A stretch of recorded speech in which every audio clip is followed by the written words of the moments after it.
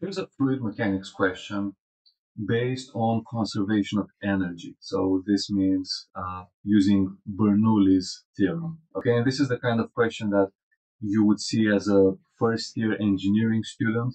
And if you'd like to see anything similar to this in the future, or if you have any suggestions regarding any topics or any specific problems on maths, physics, engineering, feel free to let me know in the comments.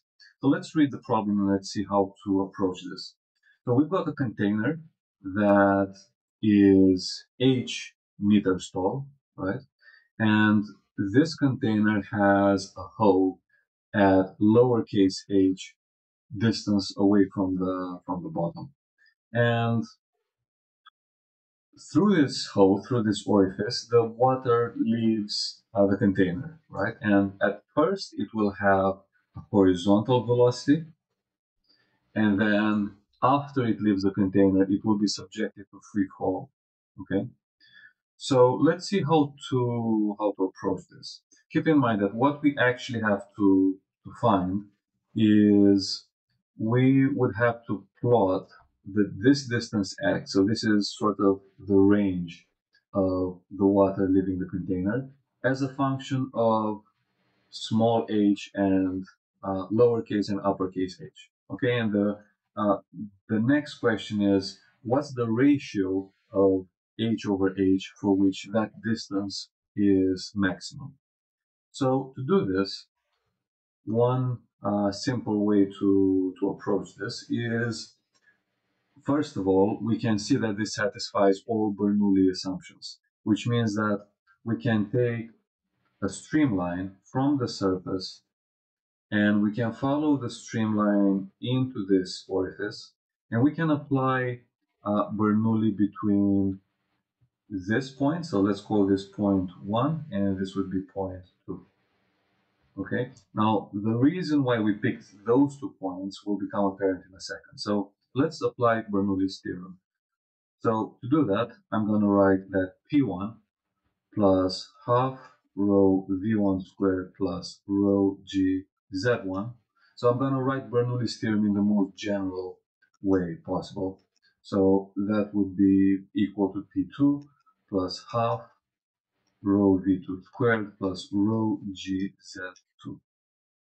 Okay, now P1 and P2, we actually sort of know what they are, right? Because 1 and 2 are exposed to the outside environment, which means that P1 is actually equal to P2, and they're both equal to the atmospheric pressure.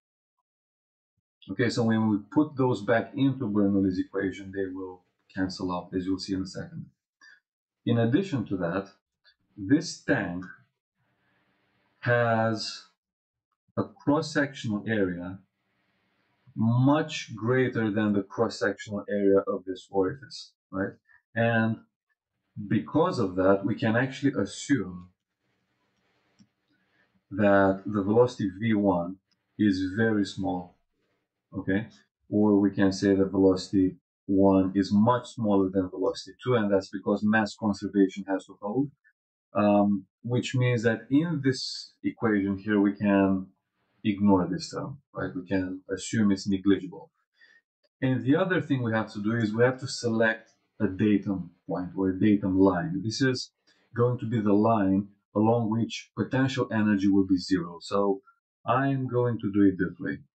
I'm going to draw a line here at the bottom, and I'll say that on this line, along this line, the potential energy is equal to zero. So with this in mind, let's actually rewrite Bernoulli's equation with everything that we have done so far.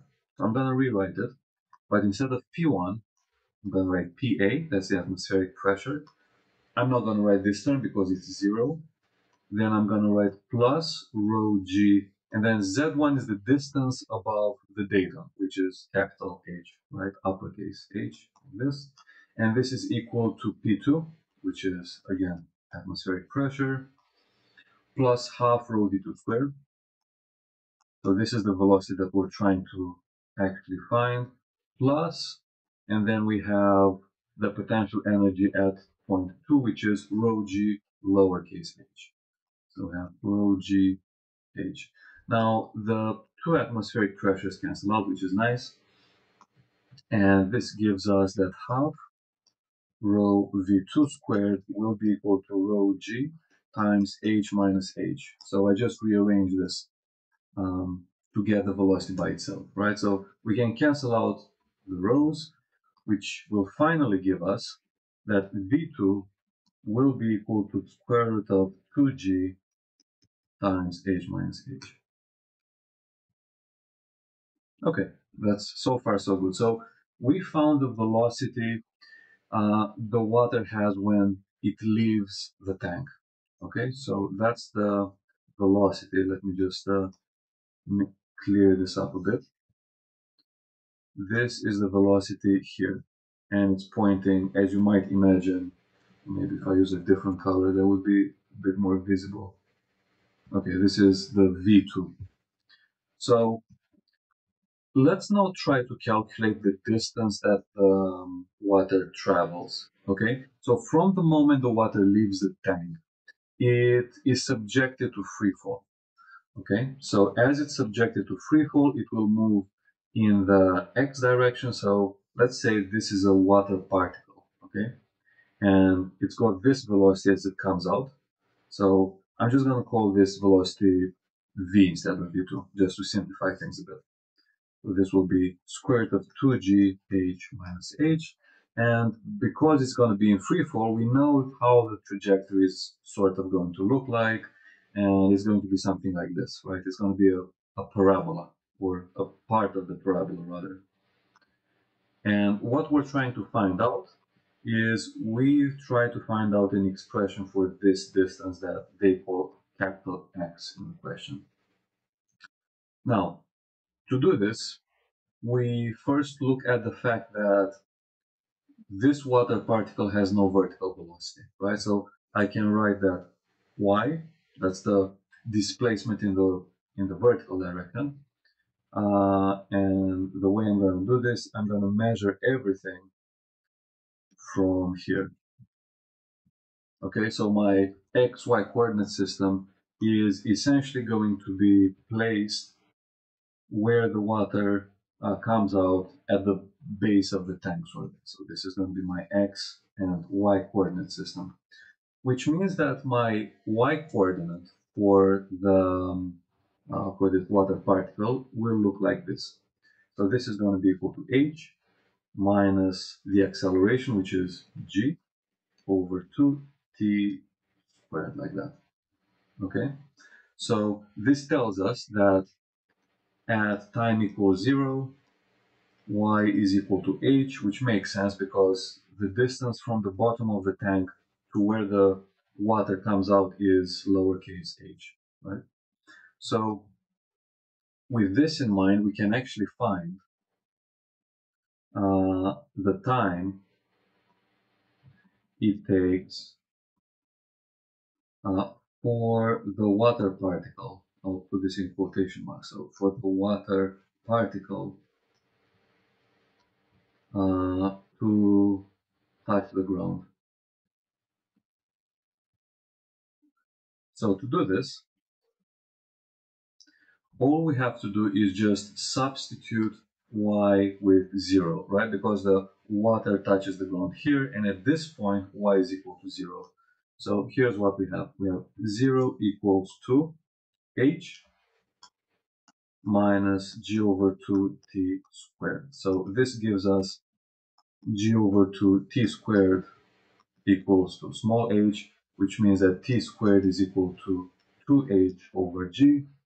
Therefore, t, the time, is going to be equal to the square root of 2h over g, which is interesting because it actually tells us that the time for the water to fall all the way to touch the ground only depends on the height at which that orifice is located, right? So now let's actually find the range. So the range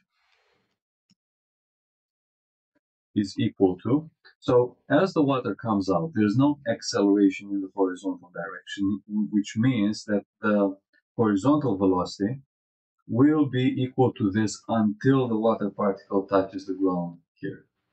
Okay, So we can write that x, right, the range is going to be equal to this velocity, which is going to be constant, multiplied by the time. So this is going to be v times t, which is square root of 2g, and then we have h minus h multiplied by the time, which is square root of 2h over g. So you'll notice that the g's cancel out.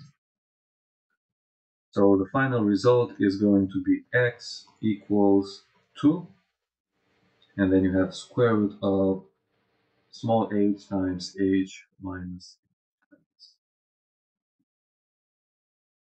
Okay, and that is the range, the formula for the range as a function of lowercase h and uppercase h. So this means that the the range of the water depends on how tall, well, I would say how tall the container is, but it actually depends on capital H, which is how tall or what's the distance above the ground of the free surface, as well as the height of the orifice. Okay, so you can now do any kinds of plots you want. You can plot x as a function of h, but what I'll do now is try to find, so I'll answer the question about the maximum range. So find the value of h over h, right, such that x is maximum. So the way in which I'll do this is, first of all, I'll rewrite the range. So the range is going to be 2 times square root of h times h minus h. But I will actually treat, so I will treat lowercase h as the variable. Okay, so in other words, I'm saying that I have a tank which is capital H meters tall, and then I have a choice. I can create a hole, I can create an orifice at any height above the ground. And what I'm trying to answer is, where should I make that orifice so that my range is going to be maximum, right? In other words, the independent variable, my x in f of x, is going to be small h. So to make this into a more, I guess, mathematically friendly expression, I'm going to say that, okay, this is a function f of x, where this x is not the same as this x, by the way. This is just a dummy variable x, which gives me that the function will be 2 times x times h minus x, right? So how do you find the maximum of this function? Well, you can try differentiating, and that's exactly what I'll do. So I'll do df by dx equals 0 to find the stationary points, and let's see what we get. So if I differentiate df by dx, which let's actually move this to a new page. So df by dx equals, so the 2 is a constant, and then if I differentiate the square root, I'm going to get 2 or 1 over 2 square root of x times h minus x, and then I have to differentiate again, right, because we're using the chain rule here. So if I differentiate what's inside the square root, I'm going to get capital H minus, well, 2x. And we put the condition that this is equal to 0, and then we have some cancellations. And we have a fraction that is equal to 0, right? We have this over this is 0, which means that for that to be possible, the numerator must be 0. So that means h minus 2x is equal to 0, which means that 2x is equal to h. Therefore, x is equal to h over 2. Now remember, our independent variable is actually small h. So this is the expression that we started from, right? It's 2 times, and then we have h times h minus h. So what we found is that when lowercase h is capital H over 2, well, I'm going to say we have a stationary point. Okay, and mathematically speaking, we have to find the nature of that stationary point, but I'm not going to do this here.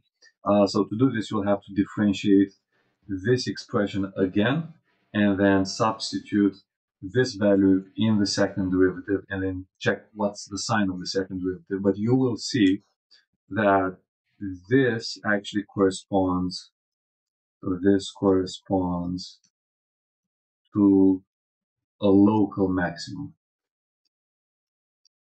Okay, so in other words, when the height of the orifice, so remember, you have a tank of height h meters, and you can choose where to make that orifice.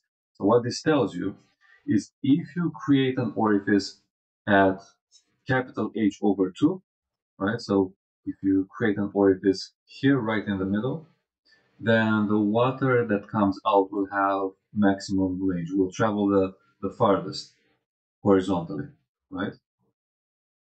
And if you want at this point, you can also find the value of the range. So to find that, you say, okay, so my maximum range is going to be equal to 2 multiplied by square root of capital H over 2 times capital H over 2.